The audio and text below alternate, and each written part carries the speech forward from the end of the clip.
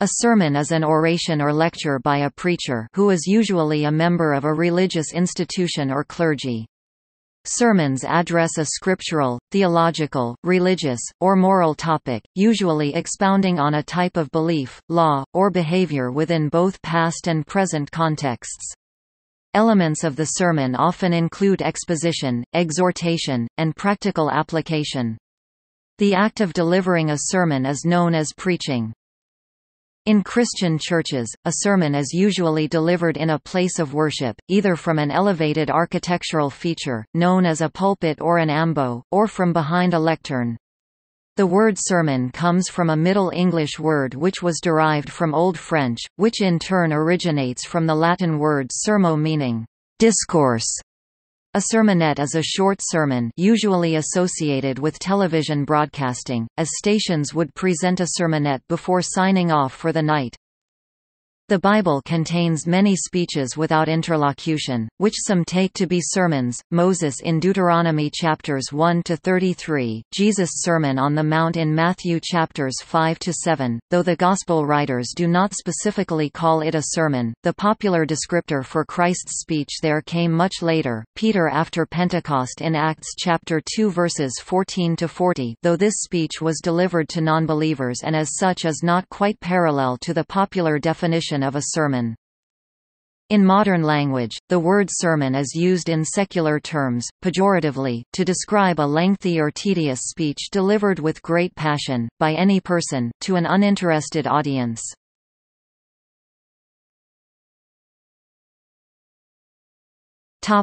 Christian tradition. In Christianity, a sermon is typically identified as an address or discourse delivered to an assembly of Christians, typically containing theological or moral instruction. The sermon by Christian orators was partly based on the tradition of public lectures by classical orators. Although it is often called a homily, the original distinction between a sermon and a homily was that a sermon was delivered by a clergyman, licensed preacher, while a homily was read from a printed copy by a layman. In the 20th century the distinction has become one of the sermon being likely to be longer, have more structure, and contain more theological content.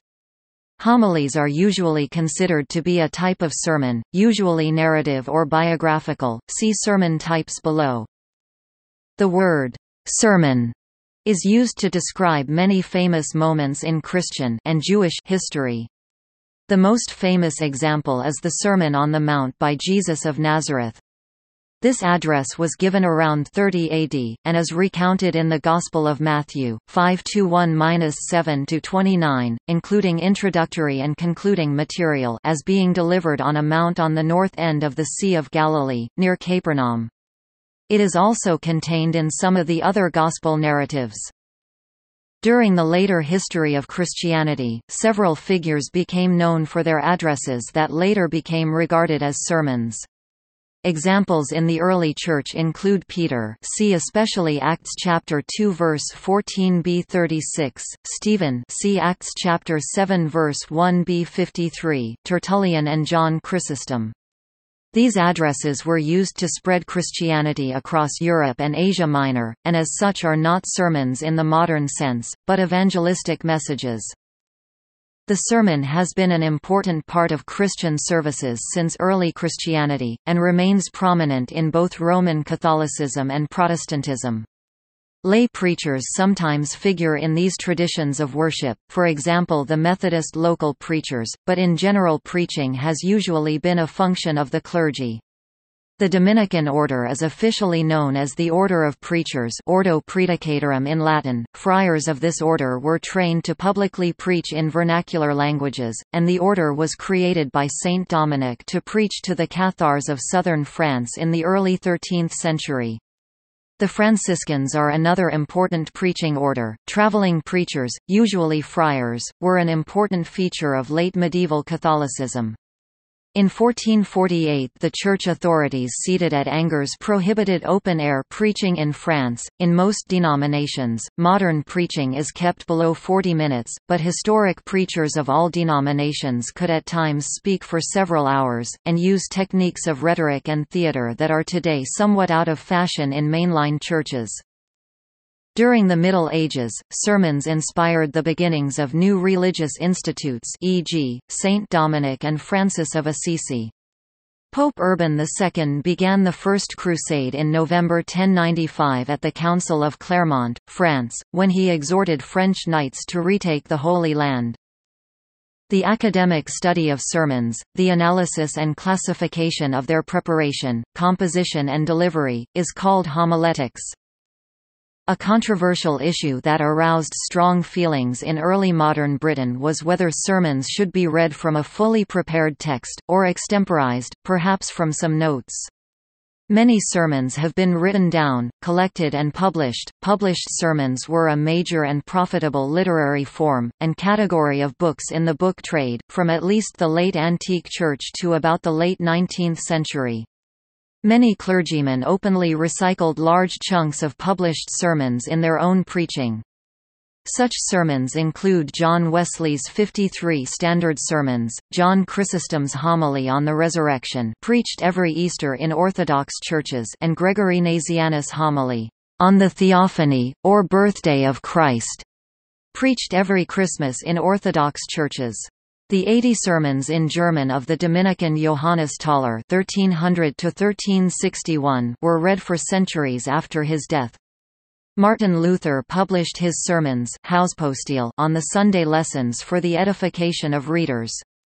This tradition was continued by Chemnitz and Arndt and others into the following centuries. For example, C. H. Spurgeon's stenographed sermons, the Metropolitan Tabernacle pulpit. The widow of John Tillotson (1630–1694), Archbishop of Canterbury, received £2,500 for the manuscripts of his sermons, a very large sum.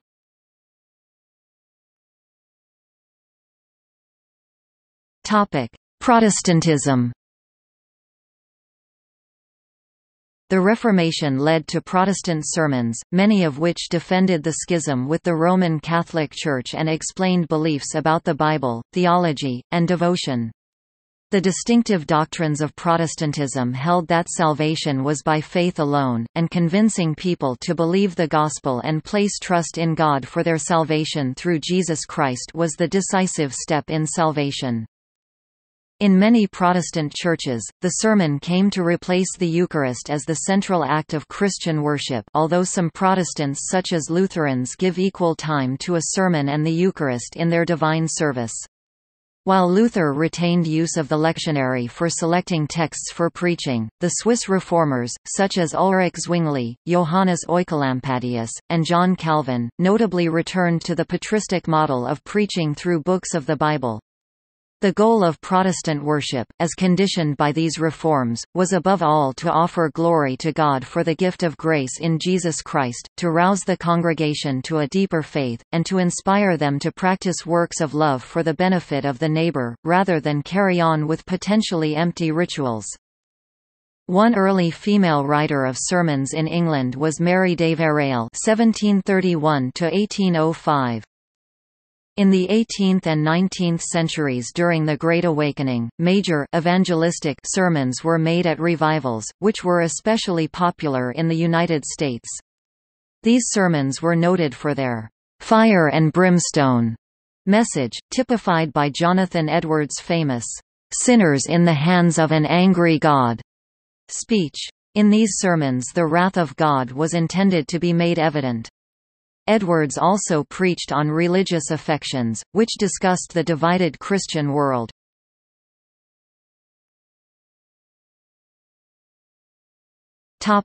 Jewish tradition.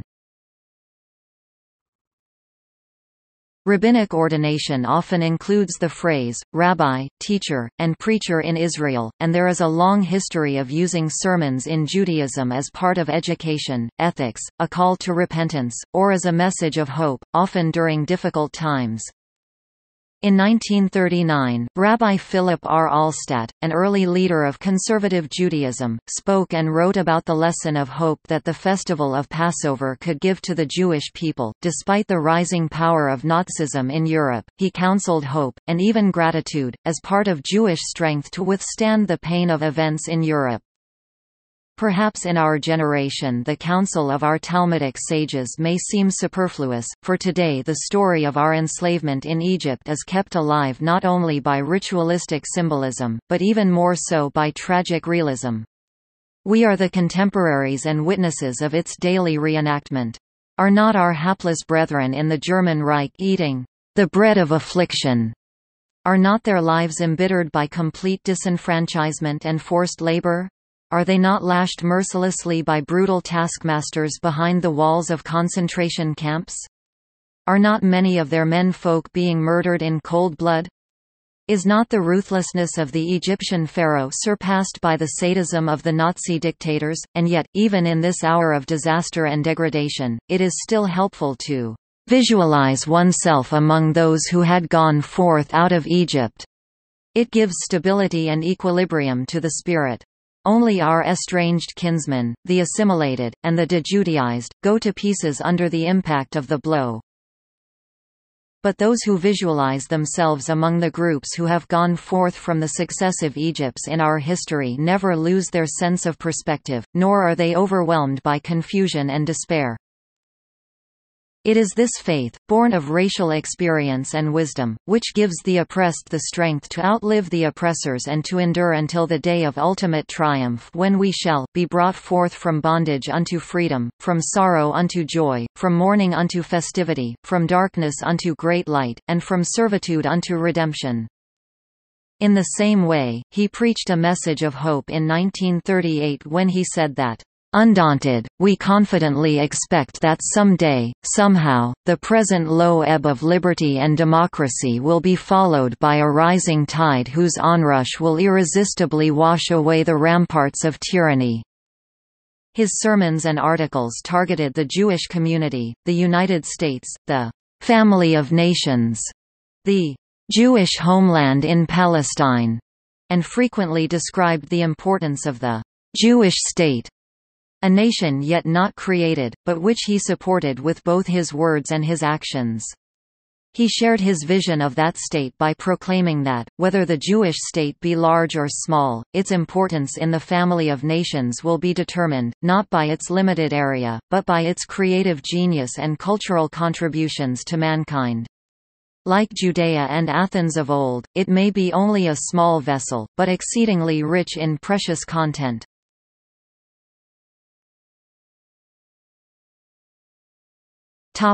Types. There are a number of different types of sermons, that differ both in their subject matter and by their intended audience, and accordingly not every preacher is equally well versed in every type. The types of sermons are: biographical sermons, tracing the story of a particular biblical character through a number of parts of the Bible. Evangelistic sermons, associated with the Greek word kerygma, seeking to convert the hearers or bring them back to their previous faith through a recounting of the foundational story of the religion, in Christianity, the Good News. Expository preaching, exegesis, that is sermons that expound and explain a text to the congregation. Historical sermons, which seek to portray a biblical story within its non-biblical historical perspective. Hortatory sermons, associated with the Greek word didash, exhort a return to ethically living, in Christianity a return to living on the basis of the gospel. Illuminative sermons, also known as proems, which connect an apparently unrelated biblical verse or religious question with the current calendrical event or festival. Liturgical sermons, sermons that explain the liturgy, why certain things are done during a service, such as why communion is offered and what it means. Narrative sermons, which tell a story, often a parable, or a series of stories, to make a moral point. Redemptive historical preaching, sermons that takes into consideration the context of any given text within the broader history of salvation as recorded in the canon of the Bible. Topical sermons, concerned with a particular subject of current concern. Sermons can be both written and spoken out loud.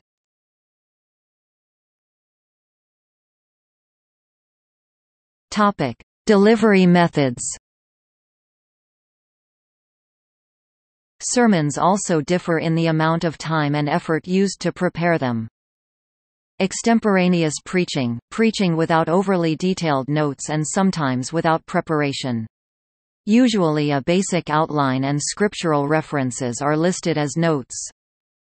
Impromptu preaching, preaching without previous preparation. Scripted preaching, preaching with previous preparation. It can be with help of notes or a script, or rely on the memory of the preacher. With the advent of reception theory, researchers also became aware that how sermons are listened to affects their meaning as much as how they are delivered. The expectations of the congregation, their prior experience of listening to oral texts, their level of scriptural education, and the relative social positions—often reflected in the physical arrangement of sermon goers vis-a-vis the preacher are part of the meaning of the sermon. Albert Raboteau describes a common style of black preaching first developed in America in the early 19th century, and common throughout the 20th and into the 21st centuries.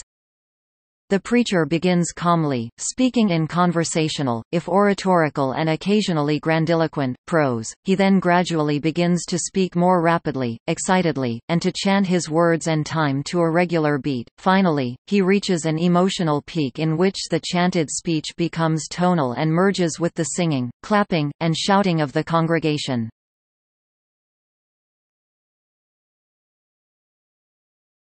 Topic: Sermons as media. In societies or communities with, for example, low literacy rates, strong habits of communal worship, and/or limited mass media, the preaching of sermons throughout networks of congregations can have important informative and prescriptive propaganda functions. For both civil and religious authorities, which may regulate the manner, frequency, licensing, personnel and content of preaching accordingly.